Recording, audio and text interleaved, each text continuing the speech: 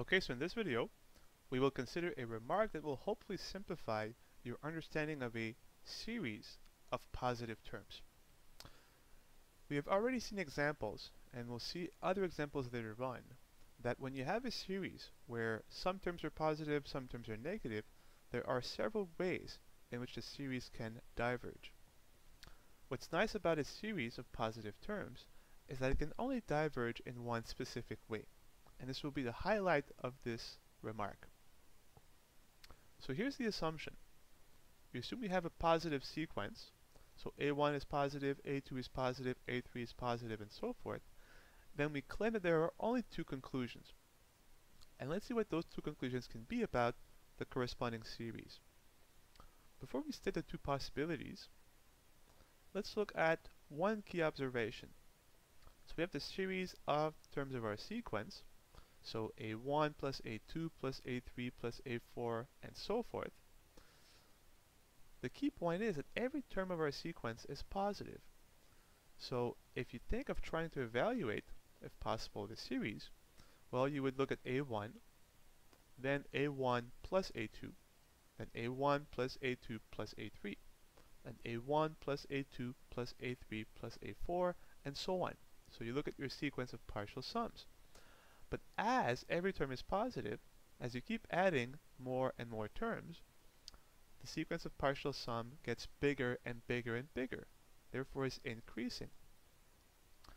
So the corresponding sequence of partial sums is an increasing sequence.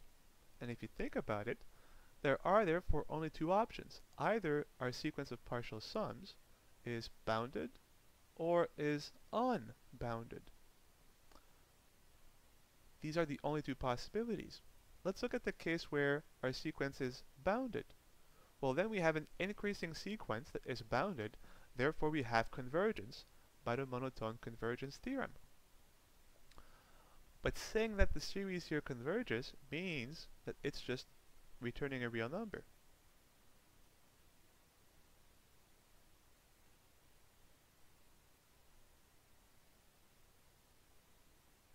Again, the technical term here is converges.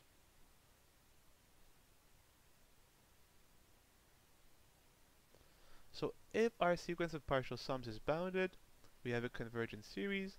So if we add all the terms in our sequence, we get a real number, so the series converges. As we have said, the only other option is that the sequence of partial sums is unbounded. But think about what this means.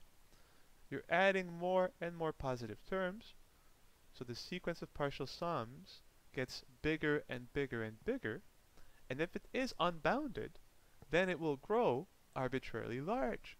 Therefore, it will blow up to positive infinity. And if a series blows up, well, it obviously diverges.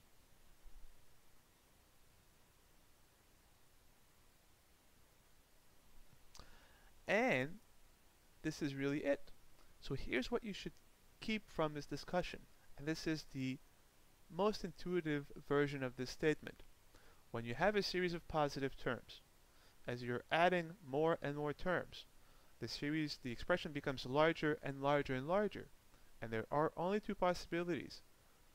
The series will be finite, so it will give you a real number, therefore it converges, or the series is infinite, therefore it blows up, and so it diverges.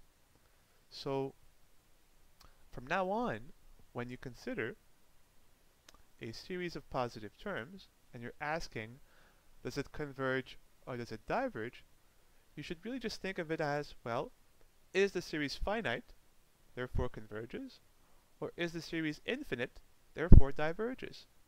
And that gives you a much more intuitive understanding of a series of positive terms. And that's it.